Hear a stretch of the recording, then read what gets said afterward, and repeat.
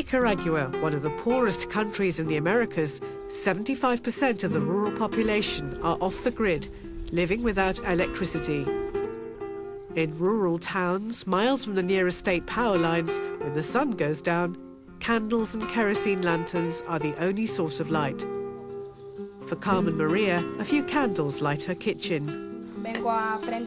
I use a candlelight so that I have light to make the dinner. And the problem that this causes is that they can suddenly go out and this can cause us to injure ourselves. Another problem is that sometimes the children touch the flames and they can burn themselves.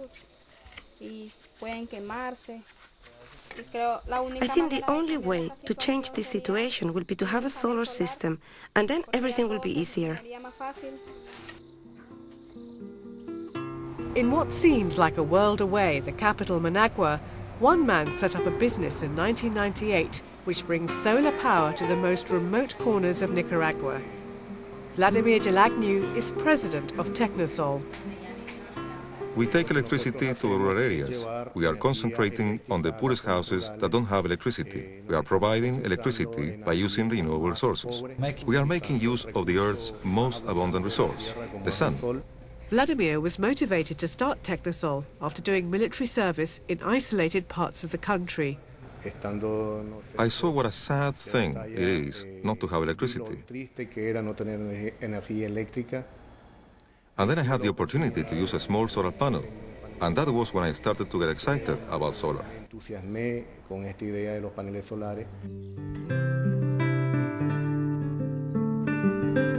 The satellite dish and solar panel-laden rooftops of the remote town of El Hobo are testament to the impact of TECNOSOL.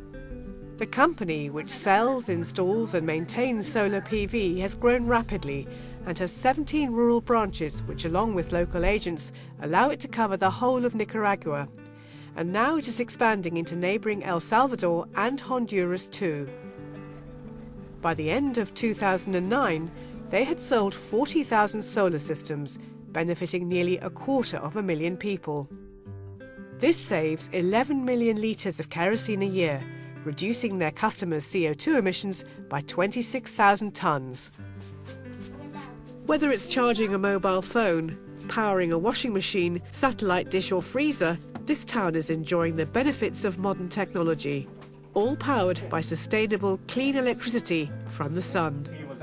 Carmen Maria is one of the few remaining residents who don't have a solar system, but today her dream is going to come true. We had to save for 1 year because we are short of money. Freddie, a TECNOSOL engineer, is installing Carmen Maria's solar panel and wiring for 4 lights. Standards are high.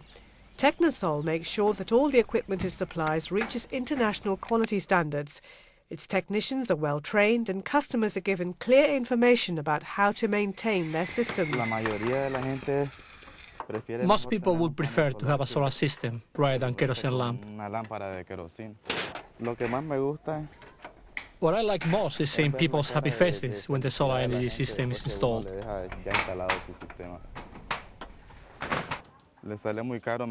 It will be very expensive to bring grid electricity here, to a place like this. It is too far, so the best solution is a solar panel. As the sun charges the solar batteries, the businesses of El Hobo are also given a boost. Sebastiana runs a small shop in the town. If I went to get ice every day, I wouldn't make any profit. Now I sell ice and soft drinks, and I keep the ice in the freezer, and even keep chicken in the freezer, and that also helps me earn money. I make a profit from it. With a new freezer, the local butcher doesn't have to throw away meat. The shops can stay open later, and TECNOSOL has even donated a street light to the village. Those who buy solar systems are encouraged to act as local agents, advertising the benefits the systems bring. As the sun sets, Carmen Maria is having her first night under electric lights. I have 4, 2 inside the living room, 1 in the kitchen, and the other one is outside. I feel very happy because the dream I had for so long has come true. There are families who can't buy the solar system, so we offer help through partnerships with various microfinance organizations. We are both going to keep working to be able to finish paying for the loan.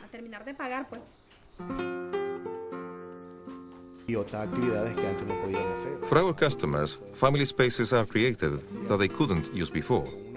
With a bright light that is powered by the solar panel, it's as if it's daytime, or as if they were in the city. We are making a positive impact on the environment and a big social impact too.